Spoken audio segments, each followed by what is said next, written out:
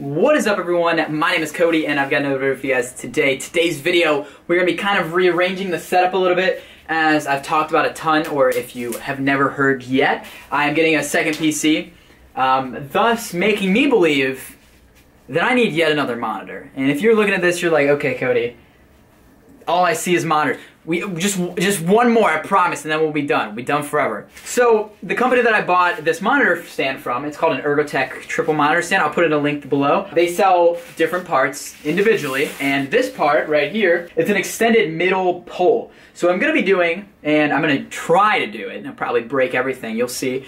But I'm gonna take out that pole, add in the bigger one, and then screw on another monitor mount, and hopefully, this is tall enough. I'm kind of second guessing it now that I look at how small this pole is. But I'm hoping that it'll all fit with this larger pole. So insert time lapse here, but we're gonna go ahead and try to take it all apart, put it all together, and hopefully not kill myself in the process.